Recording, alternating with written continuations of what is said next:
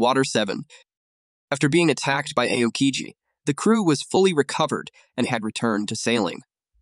Along their way, the crew saw a giant frog doing the crawl stroke and wanting to eat it. Luffy ordered everyone to make the ship follow after it. They ended up on some tracks underwater and were nearly run over by a train traveling on top of the water, and the frog was sent flying by it.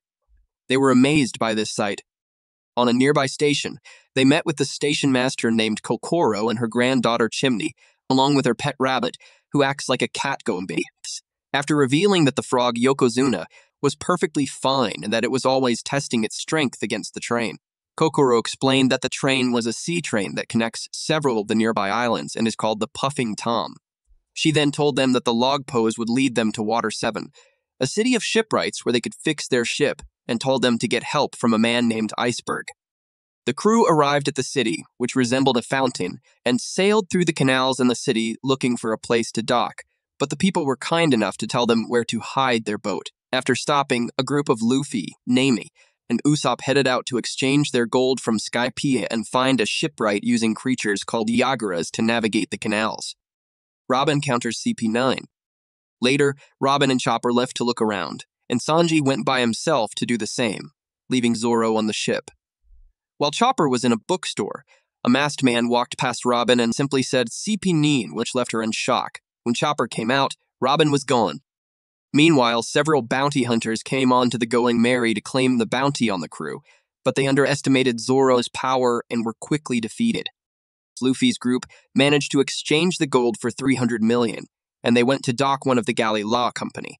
There they met Kaku, one of the foremen, who revealed that Iceburg was the mayor of Water 7 and the president of Galley-La. Kaku did not know where Iceburg was, so he decided to inspect their ship in the meantime, using immense speed and leaping capabilities to rocket across the city.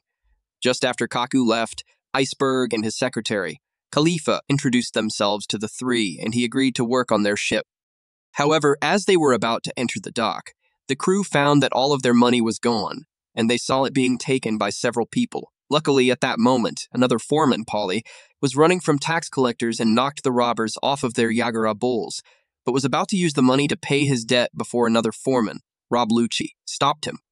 Iceburg revealed that the thieves were known as the Franky Family, a gang of dismantlers that bounty hunt and steal on the side, and were led by a powerful man named Franky. Meanwhile, Sanji saw Robin with the masked man from before, but when they turned the corner, he found that they were gone. He later met up with Chopper, and they started looking for Robin. Meanwhile, in Dock 1, while Usopp was separated from the group, he was attacked by the Franky family and the 200 million he had was taken. Kaku returned from his inspection of the ship and revealed a startling fact. The Going Merry was impossible to fix.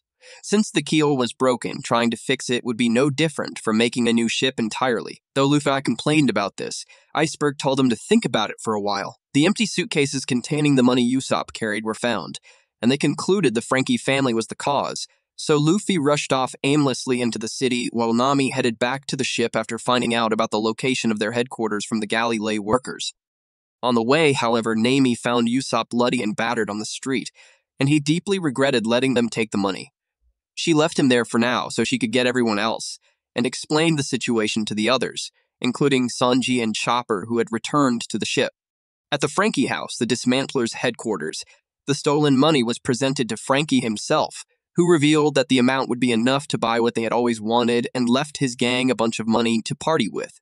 As he was about to leave, the door exploded as Usopp walked in demanding that he give the money back. After a failed attempt to attack Franky, the others ganged up on Usopp. The other Straw Hats went to where Nami left Usopp, but all they could find was bloody footsteps as Luffy fell from the sky. After he explained that he was trying to leap across the city like Kaku, he was told the situation. Outside of the Franky house, Luffy, Zoro, Sanji, and Chopper found Usopp even worse off than before. The four battled the Franky family, destroying the building, but they found that Franky had already left with most of the money. At this point, Luffy decided to abandon the Going Merry and buy a new ship. At the Going Merry, Usopp's wounds are treated, and the news is broken to him that they will change ships. At first, Usopp thinks they are joking, but when it's confirmed to be true, he asks if it is because he lost the money. But Luffy insists that the money would not have made any difference, and the ship can no longer sail. Usopp gets angry and insists that the Going Merry is just as much of a crewmate as everyone else, yelling that Luffy would trust strangers he met just that day and abandon a friend that was with them from the beginning. Luffy insists that he thought long and hard to make the decision, and that if Usopp does not like the way he captains, then he should just leave. Sanji manages to get Luffy to calm down, and the captain apologizes for what he said. But Usopp says those were his true feelings and states that if they are going to abandon Merry, they'll have to leave him behind too. As Usopp leaves the ship, with everyone else looking on tearfully, he turns around and challenges Luffy to a duel over control of the ship at Tensero that night. On the ship, Nami tries to convince Luffy to resolve the matter with words. But Luffy points out that Usopp is not the type to arbitrarily put his life on the line for things he did not strongly believe in. Once he issued the challenge, there was no turning back. Meanwhile, Sanji yells at Zoro for letting the Franky family escape after they attacked him, because if they did not steal the money from Usopp, none of this would have happened, but Nami gets them to calm down. True to his word, at 10 o'clock that night, Usopp came back to the ship for his duel.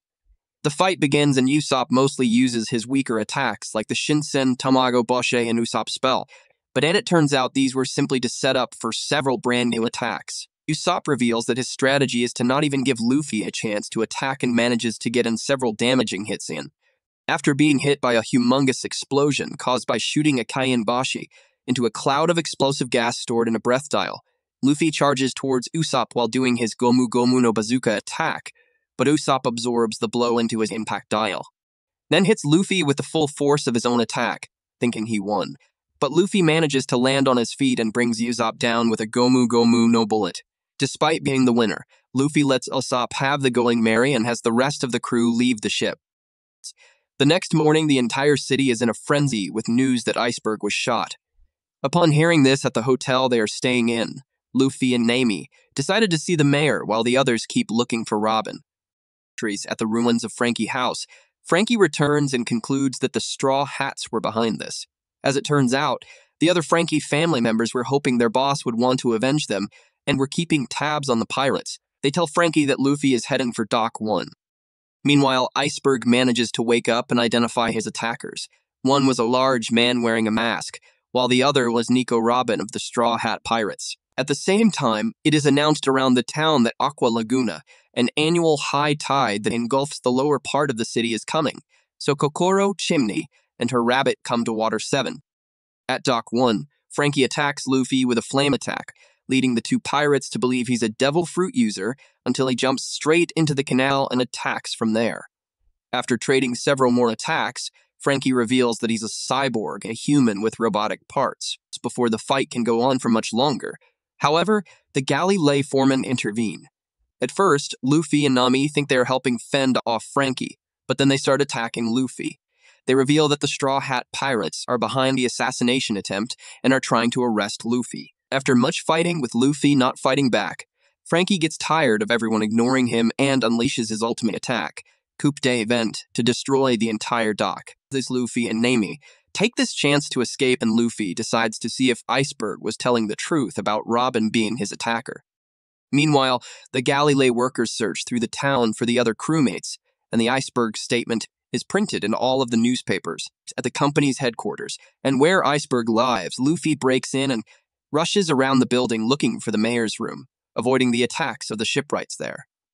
Iceburg hears about this and has Kalifa lead Luffy to his room. When the two meet, Iceburg confirms that he really saw Nico Robin, and then pulls out a gun, requesting that Luffy let him see her. Luffy says that he has no idea where she is, and Iceburg shoots, attracting the attention of the other workers, so Luffy manages to escape before they get there. Meanwhile, Chopper and Sanji find Robin. Robin explains that there is a darkness in her heart that will engulf the rest of the crew if she stays any longer, and declares that she is leaving. Sanji tells Chopper to go back and tell everyone what happened, but he has something else he needs to do. Luffy's Zoro, Nami, and Chopper gather together and reach the conclusion that Robin may be being forced to do everything by the man in the mask.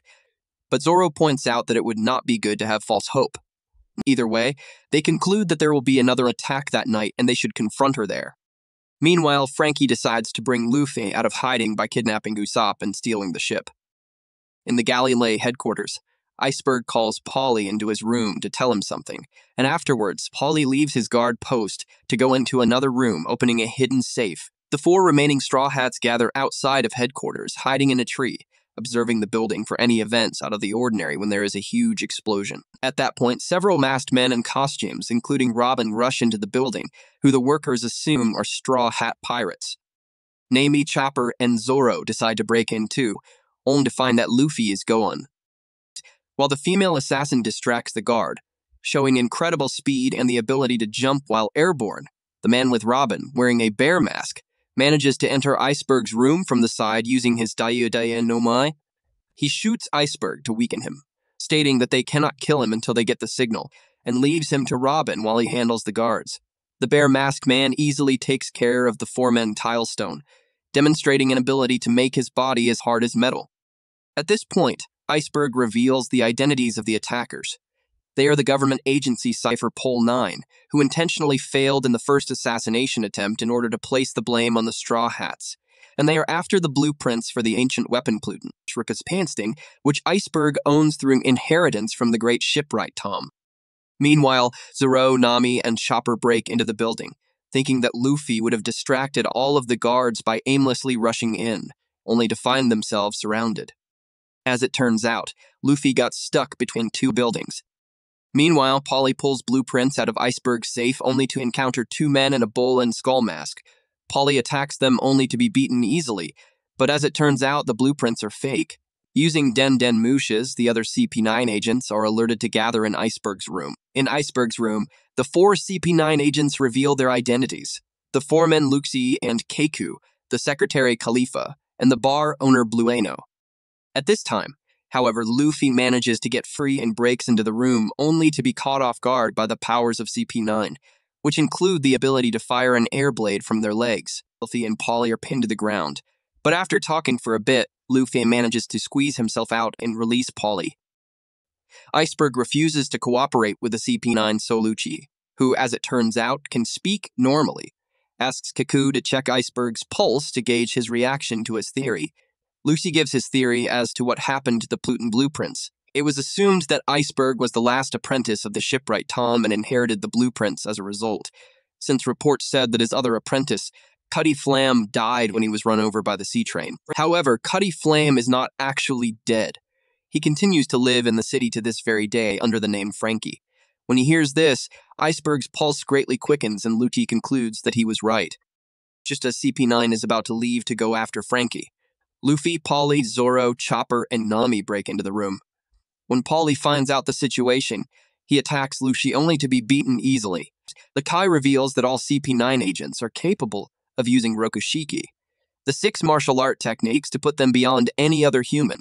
The Straw Hats try to talk to Robin, but she leaves stating that there's a wish she cannot accomplish when with them. As it turns out, CP9 had set a firebomb in the building to go off soon, but before that Lucci decides to show off his devil fruit power, the Neko no Mai model let Luffy and Zoro attack him, only to be thrown across the island, and the building is engulfed in flames, with Iceburg and Polly tied up unconscious, Nami thrown outside and Chopper buried under rubble inside. At this point, the 4 CP9 agents leave and come across several Franky family members who are yelling around town that they have Usopp and the ship captive, and that Luffy has to go to the workplace under the bridge if he wants to see them again. Lucy beats them up to find an exact location, and the agents head for Franky's hiding place. Meanwhile, at Franky's hideout, Usopp continues to fix the ship while Franky and his assistants, the Square Sisters, cry from his story. When Franky asks what Usopp plans on doing once he fixes his ship, he replies that he's going back to Syrup Village in East Blue after adventuring for a bit longer. Franky tells him that he cannot let him do that, since the ship will not even reach the next island. Nonetheless, go back to East Blue and suggests letting him dismantle it. After arguing, Franky throws Usopp into the water under the ship so he can see for himself that the ship is too damaged to go anywhere. Even after resurfacing, Usopp continues fixing the ship and reveals that he already knew the ship was doomed.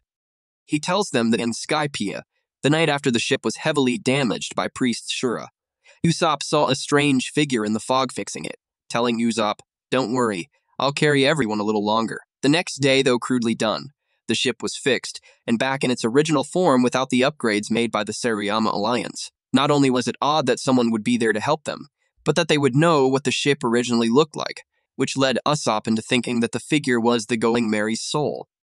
Franky confirms this suspicion, telling Usopp about the Klabauterman, a ship spirit that appears to warn and even save crew members when the ship is near destruction, and only appears if the ship loves the crew it carries. Franky points out that if Usopp traveled on the ship and ended up dying when it fell apart, the Going Merry's soul would not be able to live with itself, but Usopp asks Franky if he should just leave behind a friend when he is about to die.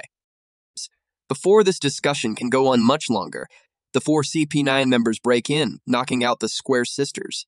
Franky recognizes them as being from the Galley-La Company and attacks them, asking them what they think they are doing there. Lucci reveals to him that they are from the government, and they know he is really Cutty Flam, also claiming that they killed Iceburg. The cyborg is then knocked through a wall, revealing a dusty workshop, the place where Tom's workers operated, and the CP9 decide to look through it in search of the Pluton blueprints, tearing the room apart, but Franky tells them to get out of there. Living with Prime's Franky's past, 22 years ago. A young Franky sails his newest ship only to be attacked by a Sea King, and his new weapons are ineffective against it. When he comes back onto shore, a young Iceburg scorns him for constantly making weapons as their mentor. A pufferfish man named Tom finishes up on a ship by tossing it into the air and throwing the masts in with great accuracy. As they, along with Yokozuna the frog, eat food made by Fukuro, she explains how the island is not getting any business, and when they do, the shipbuilding companies fight each other over customers.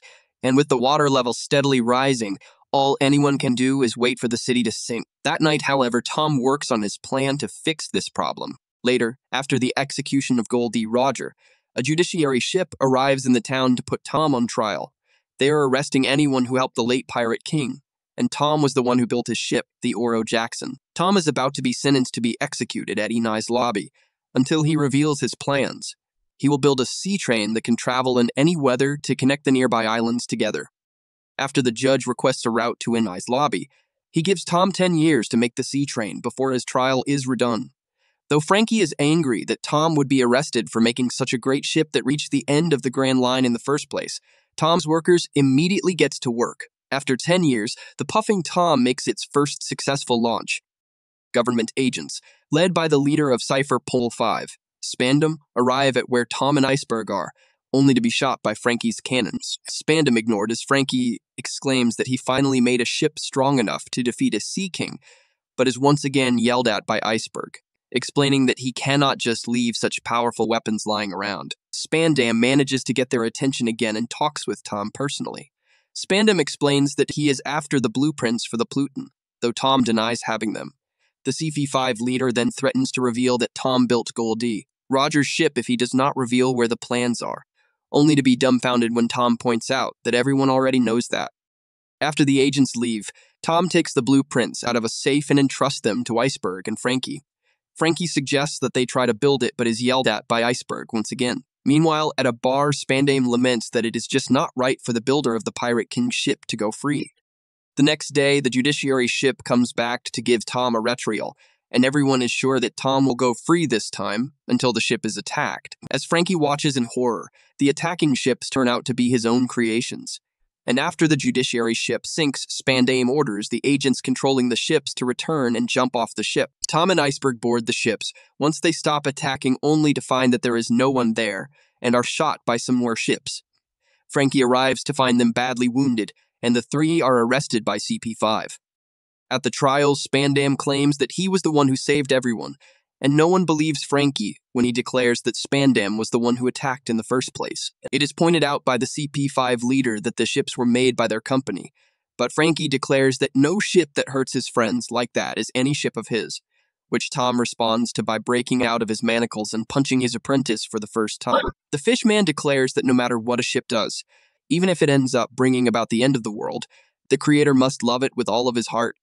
He then runs up and attacks Spandam too, only to be shot by tranquilizers.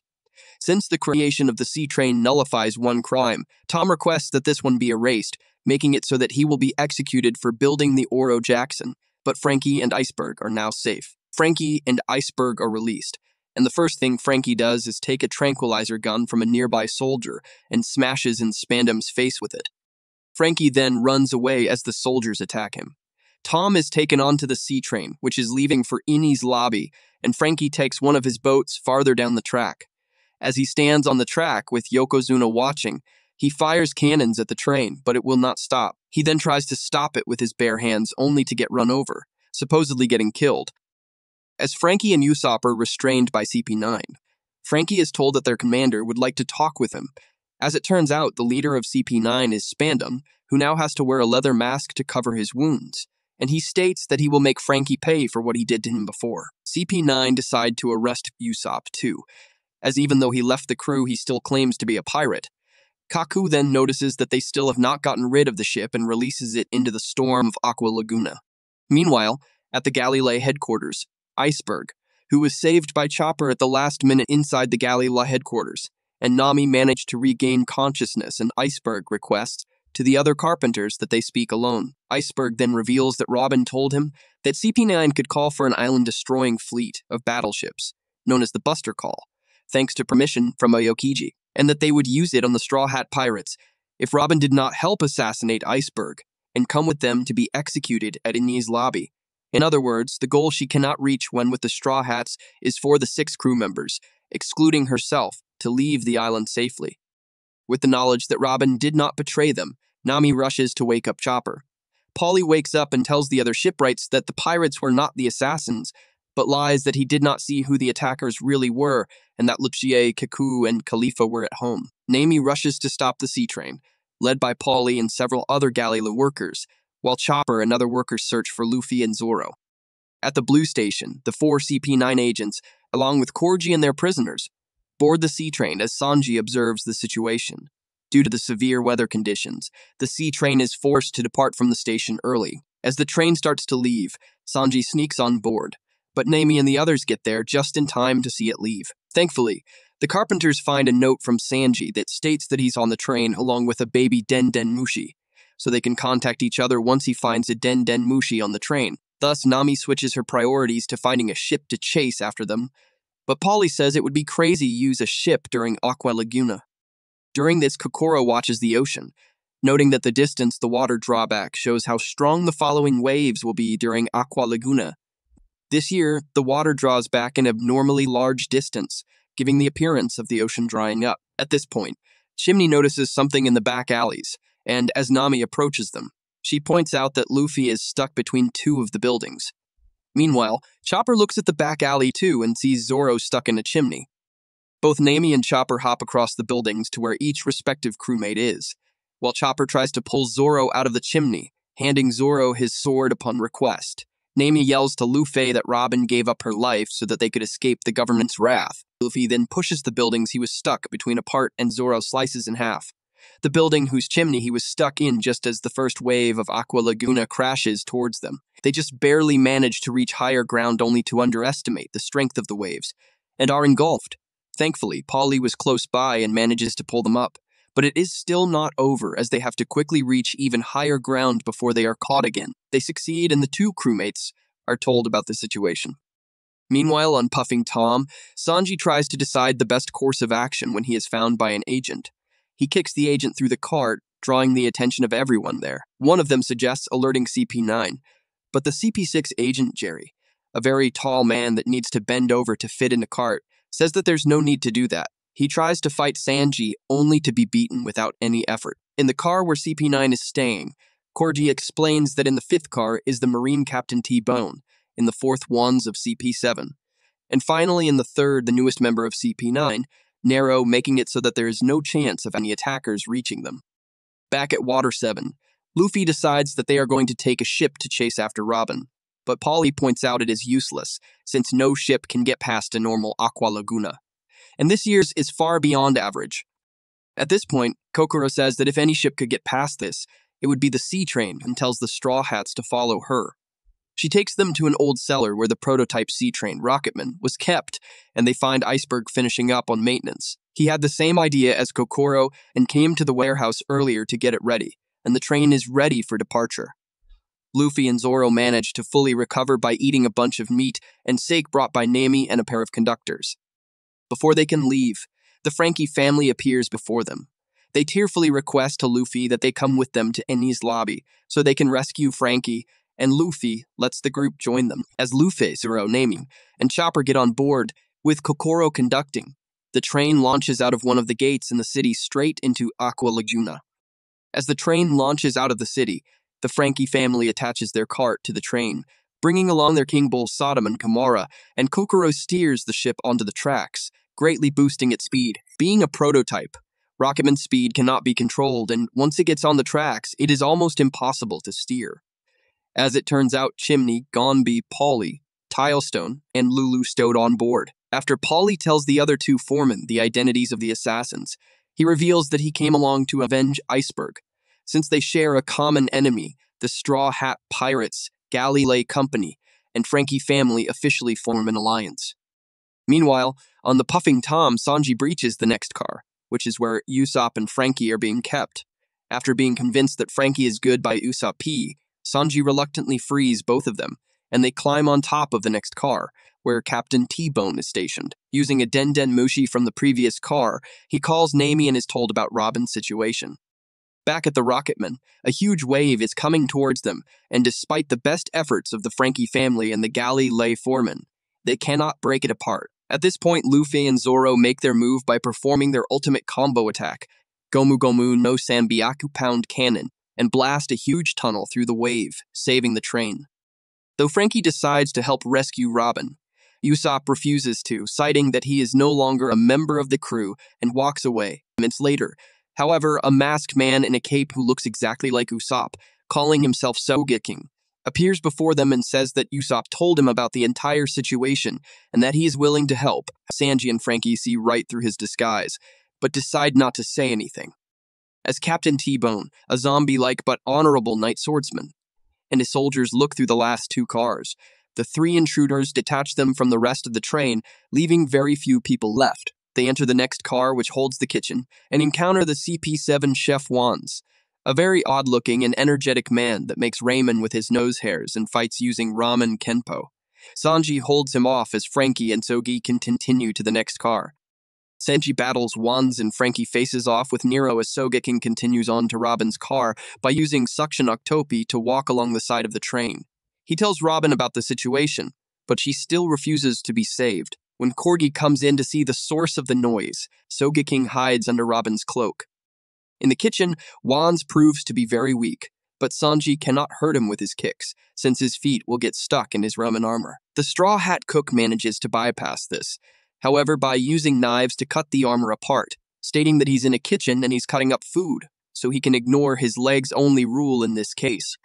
After a while, Rocketman approaches the detached cars and, after Luffy makes sure Sanji and the others aren't not on it, Zoro cuts it in half to get it off the tracks. Soon afterwards, they come across Captain T-Bone, who ran on ahead on the C-train tracks in a desperate attempt to stop the intruders. T-Bone fires projectile slashes towards Zoro, but he manages to dodge them and knocks T-Bone off the tracks. On the top of Car 3, Franky is overwhelmed by Nero's speed, especially once he discovers that his back is his weak point, but through trickery Franky manages to pin him down. As the cyborg punches Nero through the roof, Sanji kicks Wands through several cars until he lands right next to the CP agents. In Robin's car, Corgi finds Sogeking, but he is shot by one of his gunpowder stars. Despite Sogeking trying to stop her, Robin goes into the car where CP9, Sanji, and Franky are. She once again denies their help, even going as far as attacking the Sniper King. But he throws a smoke bomb, and the four criminals escape to the last car, detaching it from CP9's car. However, Kalifa manages to grab onto the car with her whip, and it is pulled in by Blueno. Franky sacrifices himself by breaking down the wall being held by Blueno and falling back into their car. But this is futile as Blueno teleports to the separated car with an air door using his devil fruit power. He attacks Sanji and Usopp, but Robin has him stop on the condition that she willingly goes with him. Before Sanji can counterattack, Blueno and Robin go into the air door back to the sea train. Talking to Robin, Franky learns that Iceburg is still alive and then informs her that no matter what anyone says, simply being alive is not a sin. Puffing Tom then arrives at the no-night government island of Enies Lobby. Yokozuna the Frog appears on the tracks to test his strength against Rocketman, and the impact separates the Franky family's car from the train and knocks the train off the tracks. After landing on the train, Kokoro calls the Frog over and he is extremely happy to see her. since he thought she was kidnapped by the government. Somehow managing to talk to the frog, Kokoro finds out that he was attacking the sea train, so he could become stronger, and so he will be able to stop his friends from being taken away again. She informs him that Franky was taken just like Tom was, and Yokozuna decides to accompany them to Enies Lobby.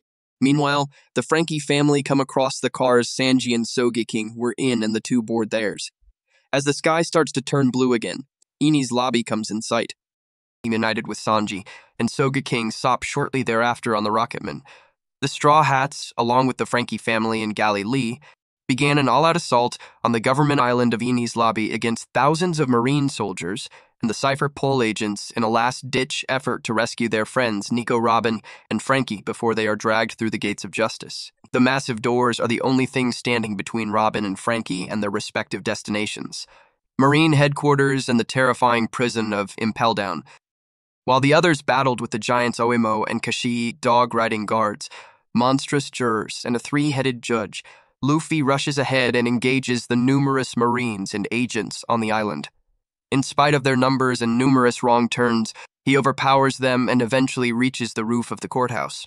Meanwhile, Spandam gloats with overconfidence until a marine finally reports in that casualties are mounting at a horrendous rate, over 2,000 so far, with Luffy himself responsible. Furthermore, thanks to his previous contact with Dory and Brogy, Sogeking was able to convince Oemo and Kashi to defect. For the first time, Spandam starts to panic. On the courthouse roof, Luffy encounters CP9 agent Blueno. Unlike last time, Luffy is able to keep track and match his skill. Then Luffy reveals his new Gear 2 ability, which allows him to imitate the technique Zoro to great effect, enhances his body to withstand the strain while using it, and allows him to overpower Blueno's strongest Tekkai technique, ultimately knocking him. Franky used his coup debut to free himself from his chains, taking Robin with him. Luffy called out to Robin and told her that he was coming for her. She replied that she didn't want to be saved and that she just wanted to die. Robin's past is finally revealed, as well as her last reason for being unwilling to return to the crew. Having been betrayed so many times in the past, she's terrified that one day the Straw Hats will see her as a burden and also betray her. The other Straw Hats quietly acknowledged the reason Robin had, then Spandam burst out laughing, saying she's absolutely accurate, and nobody would be stupid enough to think she wasn't a burden after traveling with her. Spandam pointed at the flag on top of the Tower of Justice and told Luffy that the organization after Robin is over 170 affiliated nations. Luffy acknowledged this, then told Sogeking to shoot down the flag. Sogeking Straw Hat pirates had just declared war on the World Government. Unable to doubt her friends any longer after seeing them declare, Spandam is terrified. However, Judge Baskerville ordered the personnel to fire the mortar cannon to forcibly stop the drawbridge.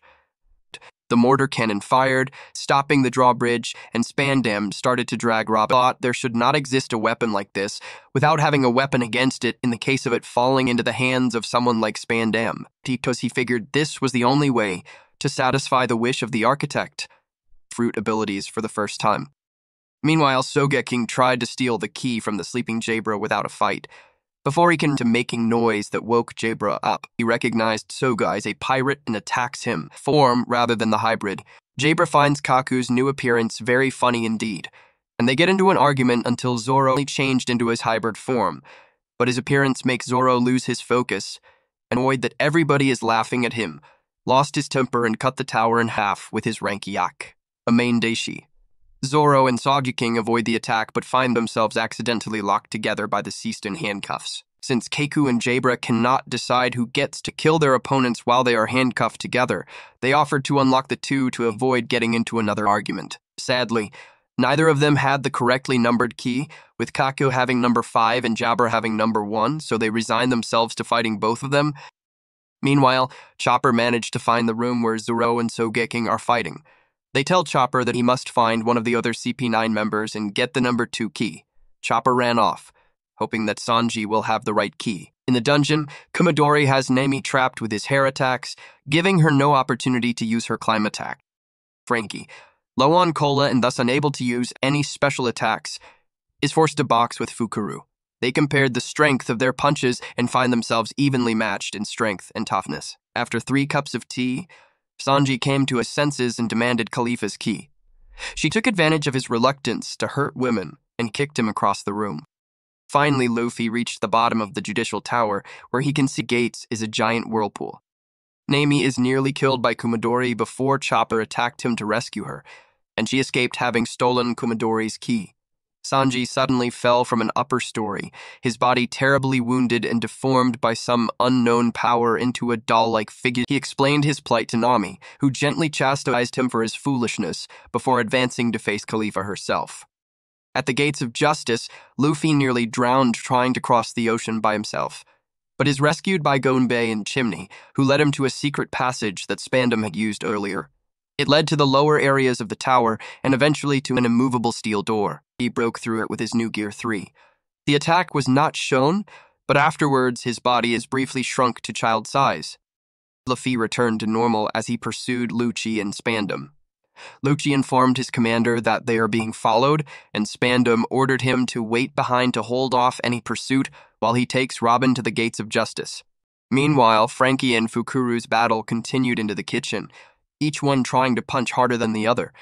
As the two swapped blows and taunts, Franky began to flag due to lack of cola, but their fight was interrupted by Kumadori and Chopper, who burst in through one wall. Chopper's first rumble ball has worn off, so he stalled Kumadori by locking him in an enormous fridge. He joined forces with Franky, and after accidentally giving the cyborg the wrong drink several times, Chopper gave Franky a full cola refill. Franky, a supercharged, punched Fukuro out of the building, and their fight continued outside, taking them down into the ocean and then high above the tower, where Franky ended the fight with his coup de vent cannon. Franky then grabs the number 4 key off of Fukuro's coat pocket.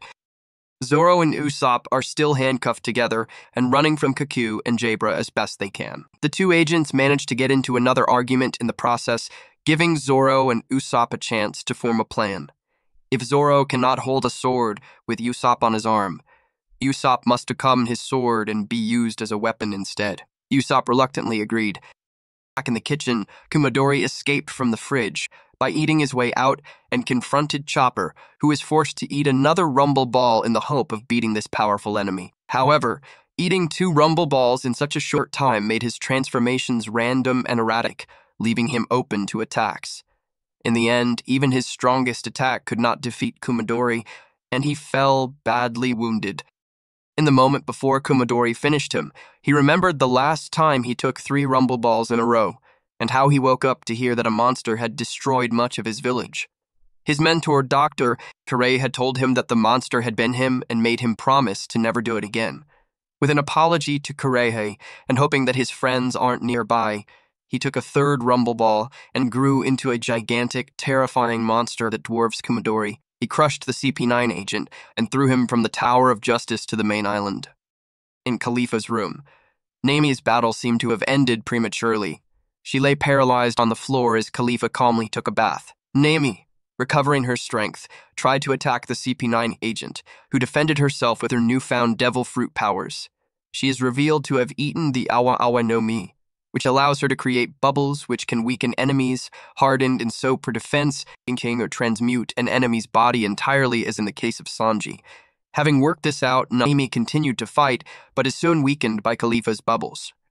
Down in the basement, Luffy finally caught up to Lucci, who held him at bay while Spandam escaped towards the gates of justice with Robin. When Robin tried to escape, Spandam attempted to summon CP9 with his ordinary Den Den Mushi, but used the golden Den Den Mushi by mistake, which summons the Buster Call, a powerful marine fleet with orders to destroy the entire island.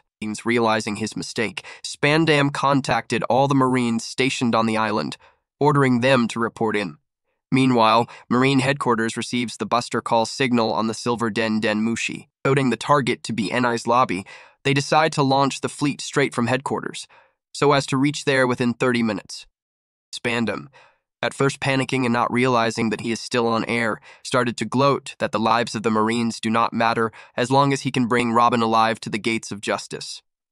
Robin cut in on his broadcast with a warning to the Marines. Understandably alarmed, the listening Marines evacuated the island, leaving the Franky family and Galley-La workers behind as prisoners. Hearing Robin's warning, Luffy tried to force his way past Lucci to reach her, but Lucci fought back fiercely and stopped him in his tracks, forcing him to continue the fight. Jabra and Kaku decided to end their fight with Zoro and Usopp quickly in order to escape the approaching bombardment. In Kalifa's room, Nami struggled against the superior skill and powers of her opponent, who began to transmute Nami's body just like she did with Sanji. Before she can finish Nami off, however, Chopper broke into the room, still in monstrous form and totally out of control. The giant Chopper attacked Nami wildly, uprooting Kalifa's bath in the process. He threw it down the stairs to where Sanji lay unconscious below, drenching the whole area with water before storming off. The water from the bath washed away Kalifa's weakening bubbles. A splash on Nami's leg let her realize how to restore herself using rain tempo. She then used Mirage Tempo to confuse Kalifa before eventually defeating her with a Thunder Lance Tempo and taking her key. Meanwhile, Chopper wandered into Zoro and Sogeking's fight, and Zoro fought to protect him from Jabra and Kaku. Franky arrived and decided that the only way to stop Chopper is to knock him into the ocean to cancel his devil fruit powers. He blew Chopper out of the tower with his coup de vent, then jumped in after to save him. Nami unlocked Zoro and Sogeking's handcuffs, allowing the real fight against Jabra and Kaku to begin. Robin tried to escape from Spandam, but he stopped her by attacking with Funkfried. With Chopper back to normal, safe, and out of the water, Franky remembered that Nami told him to head towards the gates of justice to try Fukuro and Kumadori's keys on Robin's handcuffs, so Chimney and Gombe showed him the way. Zoro began to once again battle Kaku. Kaku revealed more impressive abilities through the use of his devil fruit, using his nose as a larger version of Shigen. The deflected blow easily cut into a boulder nearby. Jabra caught Usopp off guard by offering him the key without a fight, but attacked Usopp at the last moment, knocking him down. With his opponent helpless, Jabra began to gloat at Usopp's weakness, but is cut short by the sudden arrival of Sanji, returned to his normal self by the falling water from Kalifa's bath. He distracted Jabra and told the wounded Usopp to help any way he can. Outside, the sea train departed, filled to capacity with escaping Marines. Meanwhile, Polly, who used his rope skills to pretend he was bound, managed to untie the other captives, and they tried to find an alternative way off the island. Fighting Sanji on the tower's high landing, Jabra revealed his Tekkai Kimpo, a fighting style which allows him to move and fight while using Tekkai, making him all but immune to Sanji's kicks. Suddenly, Jabra stopped the fight, tearfully offering Sanji his key and telling him that Robin is really his long-lost sister. Sanji ignored the deception and continued the fight. Meanwhile, Usopp, high above on the tower, came up with a plan to combat Jabra's impenetrable Tekkai. Sanji creates a new technique, Diable Jam, where he heats up one foot with friction, resulting in powerful kicks that burn through his enemy's defense. He kicked Jabra all the way down to the ground floor, defeating him. Meanwhile, Spandam dragged Nico Robin across the Bridge of Hesitation, a long bridge that leads to the Gates of Justice. Franky caught up to Luffy and Lucci and asks Luffy if he needed help. Luffy snapped at him, telling not to interfere. He told Franky to take the keys and head to where Robin is, behind the door Lucci is guarding. Zoro and Kaku continued their duel, with Kaku using his devil fruit power to gain the upper hand, wounding Zoro with a rain of Rankyaku attacks. Zoro stalled Kaku by mocking his voice. Angry now, and experimenting wildly with his transformations, Kaku changed to a more powerful form, which removes his long neck while lengthening his arms and legs. Combined with larger swords he retrieved, Kaku gained the upper hand and mocked Zoro's attempt to rescue Robin. This angered Zoro, prompting him to unleash a new mysterious technique, 9 sword style, which made him appear like an Asura deity. 3 faces plus 6 arms meant 9 swords total. Realizing the danger, Kaku prepared his finishing blow, the powerful Rankyaku attack that sliced the tower in half, Ichibugin, which was so powerful it negated Kaku's Rankyaku and finally incapacitated the CP9 agent. In the end, Zoro delivers Polly's message of termination, and the downed Kaku freely gave Zoro his key and even shared a joke with the man who defeated him. At this moment, Sanji catches up to Zoro and learns the last key is now theirs. Robin admitted she is afraid of death and tried to escape, even biting down on the bridge to stall for time. At the same time, she insisted in her mind that the crew will be coming to save her. Luffy is unable to hurt Lucci, who hit him with a rapid-fire Shigen. Franky comes to Luffy's aid by trying to hit Lucci with the same move he used against Fukuro. Franky's move is unsuccessful against Lucci's much stronger Tekkai, and Lucci prepared to strike Franky. Luffy used his Gear 2 ability and knocked Lucci away. Franky was astonished by Luffy's strength and power and encouraged him to defeat Lucci. Luffy manages to keep the now transformed Lucci at bay and allowed Franky to leave the room to chase after Spandam and Robin. On the bridge, Spandam dragged Robin by a rope, gloating that no one will ever reach her because he set up landmines behind them. He then explained that his father, Spandam, was the one who led the destruction of Ohara, which infuriated Robin. There is an explosion as Franky triggered the landmines and is blown into the water, and Spandam laughed that no one will save Robin. Spandam is suddenly hit in the head by a missile, and the Marines waiting to transport the prisoner are also attacked. Sogeking had fired the shots from the top of the Tower of Justice, a distance that none of the Marines could hit with any weapon and none could see without binoculars. Robin escaped and the Marines fired at her, but Franky jumped in the way to block the bullets. The landmines had only delayed him. Sogeking shot Zoro and Sanji's keys to Franky, leaving him with all of the keys to use on Robin's cuffs. The number 5 key was the right. Spandam is shocked that CP9 was defeated. With all the keys in hand, Franky eventually unlocks Robin's sea-stone cuffs. Robin thanks Sogeking, but he replied that she should save the thanks until later. Sogeking also tells Robin that she is now free to do whatever she wants, and Robin made her decision. Using her devil fruit abilities, she attacked Spandam. The celebration is cut short when the Buster Call arrived, and the top of the Judicial Tower is blown up. The defensive fence surrounding Enies Lobby is also destroyed. Franky shouted out that this is their last chance to escape, as there is an escort ship at the end of the bridge. In the tunnels beneath the towers, Nami, Fukuro carrying Chopper on her head, Chimney and Gombi continued their escape. The battle with Luffy and Lucci raged on. Luffy is able to land an attack on Lucci, who is forced back with pain. Lucci then explained to Luffy that his Gear 2 ability is wearing his body away and shortening his lifespan by pumping blood into his legs, causing his blood flow to speed up. Luffy yelled back that he does not care and wishes to save his comrades first. So Lucci raised the stakes and used a Rankiyaku to smash a wall, causing water to flow into the tower and the tunnel system below. Anyone in it, any of Luffy's comrades trying to catch up to him, will drown. Spandam ordered the Marines to take back Robin, but the Marines stopped as they see the Buster Call approaching. The Buster Call is now upon Enies Lobby and is about to destroy everything. The fleet appears along with the 5 Vice Admirals.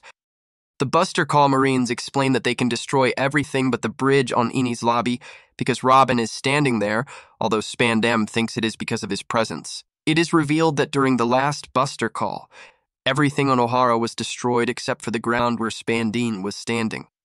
The Franky family continued to rush to the gates of justice. Meanwhile, Sogeking, blown off from the attack on the tower, falls to where Sanji and Zoro are located. They tried to get Sogeking to leave, but he is slowed by injuries. He tried to explain the properties of Kabuto, but is cut off by Sanji. Nami, Chopper, Kokoro, Chimney, and Ganbei are under the room where Lucci and Luffy are fighting, which is also filling up with water. Having exhausted himself, Luffy is attacked fiercely by Lucci, who taunted that he thought Luffy was stronger. So Luffy unleashes Gear 3, briefly explaining how it works. His arm then swelled to massive proportions, and he attacked Lucci with a Gomu Gomu no gigant pistol, sending him flying through the wall and toward the sea. A Marine asked Vice Admiral Doberman how to handle the capture of Nico Robin. The Vice Admiral ordered him to ignore her and began to explain about Lucci's past. 15 years ago, an incident happened where 500 soldiers were captured on an island by pirates. The pirates' captain wanted to become the king of the island in return for sparing the soldiers' lives.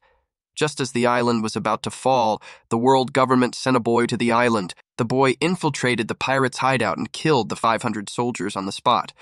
The pirates, infuriated, began to shoot at the boy. The boy emerged from the explosions, killed the pirates' captain, and ended the incident. That boy, at the age of 13, became a member of CP9 and has become the strongest killing machine since CP9's inception. The Marines, upon hearing the story, became frightened. The Vice Admiral tells the Marines that as long as that man is here assisting in the recapture of Nico Robin, they do not need to act and will do nothing until all but the Bridge of Hesitation is destroyed. In the tunnels, Zoro, Sanji, and Sogeking heard the sound of water and see Nami Kokoro, with chopper on her hat, Chimney, and Gombi running away from the rushing water. The water began to fill up the passage, engulfing them all. Lucci, after receiving a Gear 3 attack, is knocked out and landed on one of the marine ships. After recovering, Lucci returns to human form and takes off his shirt, showing scars on his back similar to the World Government symbol. Luffy inhaled deeply and then attacked the ship. The Marines fired at him, but Luffy was unaffected. Luffy resumed his fight with Lucci, attacking with a Gomu Gomu no Gigant axe, but Lucci managed to dodge it.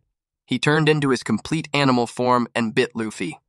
Luffy escaped by expanding his body, while Lucci returned to his human form. Luffy tried to hit Lucci with a Gomu Gomu no Gigant whip, but Lucci dodged it as the attack destroyed the mast of the ship. Lucci fired a Tobushigen Beishi and hit Luffy and deduced that Luffy's speed decreases as his strength increases. The ship starts to split, while Lucci laughed boldly. Vice Admiral Onigumo noted Lucci and Luffy fighting and ordered the fleet to target the ship they are on. He explained that if it's Lucci, then he will survive. A Marine objected to the idea, saying that 1,000 Marines are aboard the ship. The Vice Admiral killed the Marine on the spot, asking if he can protect the future from a criminal with his weakness. The ships begin firing, and the ship that Luffy and Lucci is on is hit. Luffy escaped the bombardment, returning to the tower. However, when he lands, he is shrunk from the side effects of Gear 3. He then hid from Lucci until he could return to normal size. Spandam mocked the pirate, thinking Luffy died in the attack, and continued to brag about the Buster Call until Franky punched him in the face. Angry, Spandam tried to attack Robin with Funkfried in elephant form, but is stopped by Franky, who threw the animal back right on top of Spandam. Lucci found Luffy and began to attack him. However, right before Lucci could strike the finishing blow, the damage from the Gear 3 attack starts to hurt. As he struggled with the pain, Luffy returned to normal. In the tunnels, Zoro and the others slowly drown. As they neared death, Kokoro saved them all by revealing her true identity as a mermaid. Robin and Franky hijacked Spandam's escape ship, and Kokoro soon arrived, jumping into the ship with the unconscious Straw Hat crew. Robin and Franky thank her as she changed back into a human and their friends woke up, but they realized they still need to wait for Luffy. Meanwhile, Oimo and Kashi, who had been carrying Zambai, Mazu, and Kiwi, the rest of the Franky family, Polly, Lulu, Tylestone, Sodom, Gomorrah, and Yokozuna out of the path of the Buster Call, finally reached the exit of Enies Lobby. However, they are attacked by 3 Buster Call ships. Hit by cried out for Luffy. Usopp encouraged Luffy to get up and to stop looking so defeated. Usopp tells Luffy that he came to save Robin, not to see Luffy being beaten up, and then challenged Lucci to a fight. Luffy stopped him, knowing that Usopp will be killed almost instantly. Now more determined than ever, Luffy got up again to fight. Despite being attacked again and again by Lucci, Luffy still fought back. Lucci hit Luffy with another Rokugan. But this time, Luffy does not fall, using everything he has left. Fukuro threw Chopper, Robin, and Luffy onto the Going Merry before boarding herself. Spandam returned, broken and bruised from being hit with Funkfried, and orders the Marines to open fire on Mary, falsely claiming to have permission from Admiral Aokiji. 2 Buster Call ships fired, only to get caught up in a strong current and hit each other. Sanji, during his absence, had started to close the gates of justice, causing the whirlpool currents to return. As Nami used the current to elude the battleships, more shots are fired, which Zoro and Sanji deflected by using Luffy as a sling. Spandam yelled more orders, but Robin used her powers to break his spine. Finally, Franky used the coup de vent to catapult ship and all out of danger. At the front of the island, the Franky family, Galley-La giants, King Bulls, and Yokozuna commandeered the Puffing Tom and returned to Water 7. Aokiji arrived on the scene and declared that with the island in ruins, there is no way they can depict Enies Lobby as anything but a complete defeat for the world government. The reunited Straw Hat pirates leave the chaos of the Buster Call behind and sailed out of Enies Lobby. Sometime later, they see a Galley-La ship with Iceburg and his shipwrights in it. However, their joy is short-lived as Mary's hull finally gave out and splits in 2. Luffy pleaded with Iceburg to fix the ship up one last time, but Iceburg cannot. He'd already done what he could. As he saw the ship laying on Scrap Island after having been dumped from Franky's lair by CP9, He too heard the voice of the ship and decided to grant its request to sail once again. The ship was then carried off by the waves of Aqua Laguna and sailed off on its own. He declared what he saw before him as a miracle, a ship so loved by its crew that it went beyond its limits to save them one last time. He praised ship and crew for such extraordinary loyalty.